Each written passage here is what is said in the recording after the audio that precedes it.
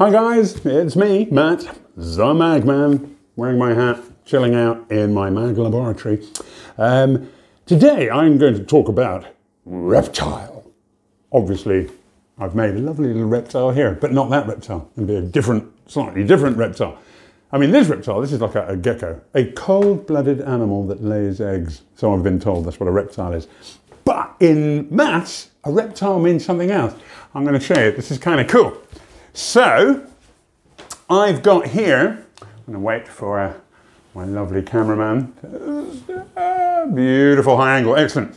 So I've got some shapes here, some of my favourite shapes. Of course, I have the equilateral triangle, a gorgeous symmetrical shape. We have the square, which is everyone's favourite shape, isn't it? Oh, yes, a rectangle. It looks like that. We have an isosceles triangle. That is one of my all-time favourites, literally the king of pointiness. We have a rhombus. This is sometimes called a diamond. You're absolutely correct to call it a diamond, but its proper name is a rhombus.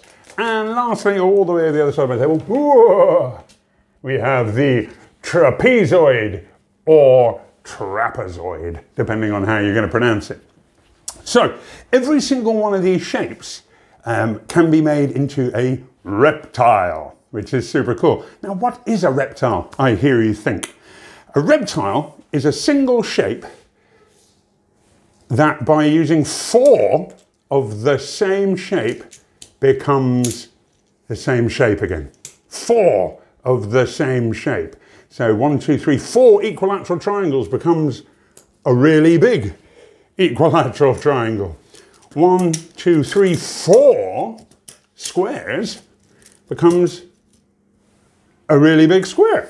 4 rectangles becomes a big rectangle.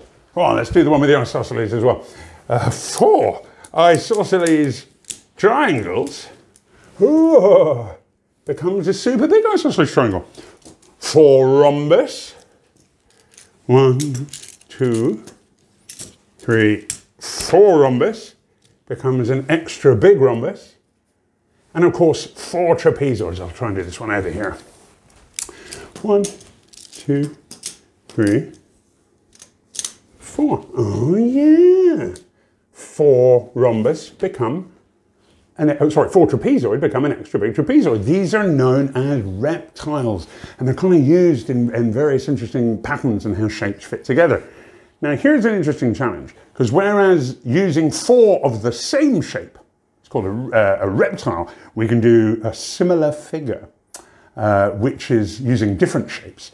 For example, if I wanted to make a hexagon, it's a hexagon, 6-sided shape, I could make that with, well, I could use 3 of my shapes here. I could do it using 1 trapezoid, 1 rhombus, and 1 equilateral triangle. I'll show you. I've got 1 trapezoid, 1 rhombus, and 1 equilateral triangle, and I end up with a hexagon. There are loads of these. Your mission, should you choose to accept it, is to find out how many different reptiles and how many different similar figures you can make.